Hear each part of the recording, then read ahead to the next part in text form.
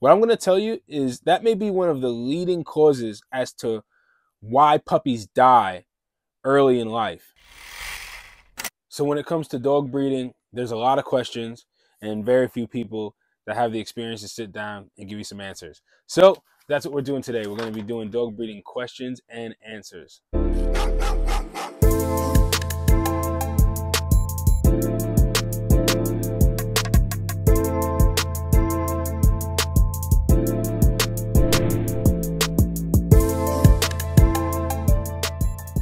So what's going on, Bully fam? So this is going to be another dog breeding question and answers. So we're in my shed. I got a bunch of shipments that came in, as you can see, the express boxes. So this is more of an office, but we're storing. It's just we don't have enough space. We got to get the store rocking and rolling already. I was like, you know what? Let me take a 15-minute break from doing all the packaging and stuff like that. Shoot a video with you guys, answering some of you guys' questions. I love to answer you guys' questions, especially on the YouTube channel. Sometimes it's hard because we get so flooded with questions and emails and stuff like that. So that's where I like to take all the questions you guys ask and answer them in episodes like this, so that then if somebody else has a similar question, their question gets answered. As well as, drum roll, we're releasing new hoodies for the fall season. So November 1st, these will be releasing. The Breeders Hacks University sweaters. I think they look awesome. You got Breeders Hacks on the sleeve as well. But yeah, this is actually, I can't take the credit. This was my wife's idea, but when she showed me it, I fell in love with it. I think it's a dope design. So anyway, guys, be on the lookout, breedershacks.com. You guys can snag yourself a Breeders Hacks University sweater. And there's some more shirts coming out and things like that. But anyway, let's get to the question. So, Divinity Castro says, can you use it on small dogs? And they're talking about the flea treatment episode where I show you guys, you'll see it somewhere here, taking Frontline, purchasing it for a jumbo dog and breaking it down into smaller dosages for your smaller dogs. You save a lot of money that way. So anyway, to answer that person's question, yes, you can. You just got to dose it correctly. If you go to the information center on our website, I have the proper dosages for smaller dogs. So check that out. This is two people that asked the same question. True Life Bullies and Cassidelion 9. I'm sorry if I get these names wrong, guys. But they both ask, we would love to hear more about DCR. So DCR is Digital Canine Registry, and it's a registry that we created based off of the frustration that we have with a lot of these other registries, between long wait times, between having physical papers, and then if you lose them, you have to pay, 25 to 50 bucks to get new papers. Just a lot of frustration that we have with these registries, these regular registries. And as a breeder, to the average person, they may not care. But to a breeder who registers every single dog with these registries, we're putting a lot of money in their pockets. And just with some of the things that they could be doing better, we put that to DCR. So DCR is a Digital Canine Registry. Your paperwork is digital. Not only that, you can save your paperwork. So say you're registered with like 5 other registries, you can still stay registered with them and take your numbers and add them to your digital certificate with DCR. So that then now, if you ever lose those papers, you still have the number to your dog on your DCR certificate, as well as your DCR number as well. So I'm going to do an episode going more in detail, but essentially it's a new registry and everything is pretty much digital, which is none of these other registries are really doing. Equilus says, how do you get him to cooperate? And this episode, they're talking about how to treat ears and yeast infections. So the episode, I was cleaning the dog's ear and stuff like that, and he asked, how do you get him to cooperate? Well, the first thing is I don't wait until the ear infection gets so bad that the dog is in so much stress, it's bothering the dog so much that I can't get him to stay still. So the first thing is, once you start seeing the black build up, and you should clean your dog's ears on a regular basis, at least check them. But once you see that black build up, you're going to want to, clean it with like the Monistat and the hydrocortisone and things like that. So that usually plays a large role. People wait till it's too late, and then the dog is going crazy scratching it. As well as my dogs are used to it. I teach them, I train them that, hey, when I'm putting my hands on them to do something, whether it's drawing blood, whether it's clean the ears, whatever the case it may be, they stay still. And that's something I instill in them as young puppies. So Tom Yang says, do you ever get people who would rather not do a puppy contract? Would you cancel the deal?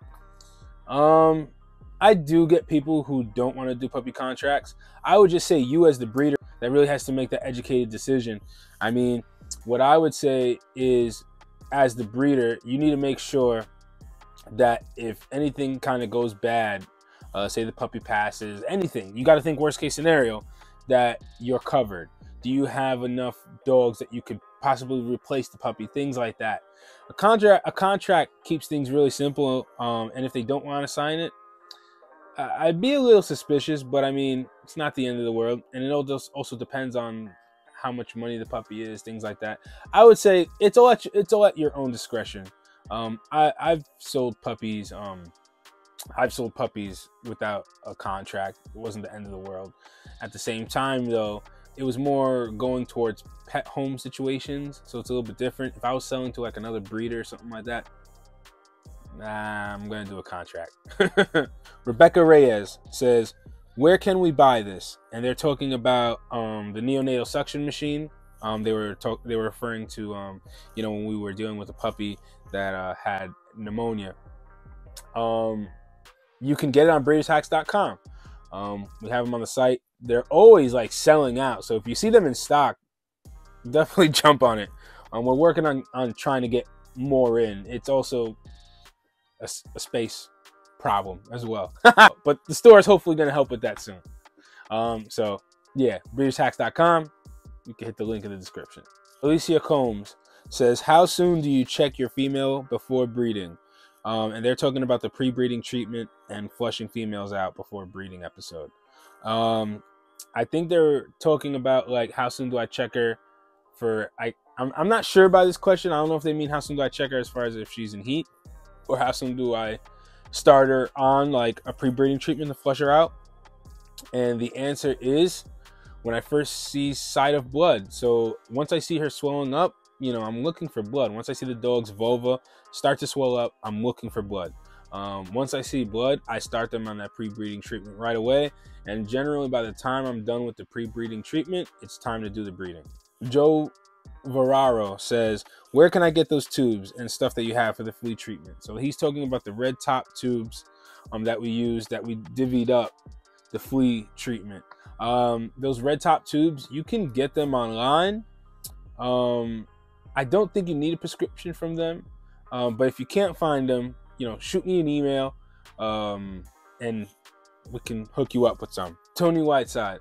So what he's asking is, when a female dog is pooling blood, has a lot of blood in her uterus, do you still have to, you know, remove that blood when you're doing a surgical breeding? Meaning they're going to take the semen and surgically inseminate it in the female. So they're going to make a tiny incision and insert the semen into the female, versus having to do an AI rod, which is a rod that goes into her, you know, her vulva, into her uterus, and inseminates that way. So what I would say is, if you're doing a surgical, regardless, no matter how you're inseminating the dog, even if you weren't breeding the dog, I'd probably remove that blood, because I'll put a clip somewhere here so you guys can see. I mean, pooling blood is crazy. That was a cool episode. I'm not even gonna lie, to be able to show that on camera, because it doesn't happen all that frequent, but I wanted to show that. So anyway, I would remove that no matter what, because it was just old blood sitting there. So in my opinion, that was going to wind up turning into like a pyometra or something like that, especially if you don't have the dog on antibiotics. So my answer to your question is, no matter what, I would remove that blood. I would get an AI rod in there and remove that blood, even if you're doing a surgical.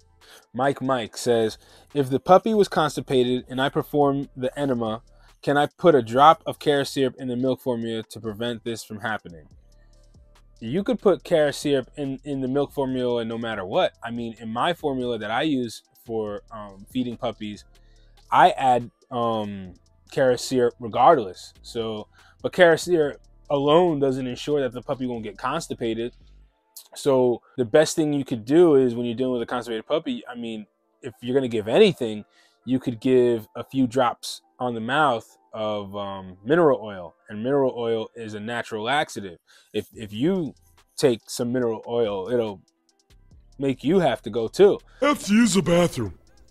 So just with that being said, you could do it. I don't think it'll make much of a difference, but mineral oil will help, and especially if you don't want to have to keep doing enemas, put some, or give them some orally, and it'll help pass things, help things pass.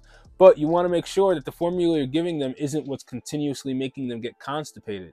Whether you're doing a powdered version, if you're doing powder, make sure there's enough liquid that it's not getting too clumped up, things like that. So once you address all those issues, it should be good to go.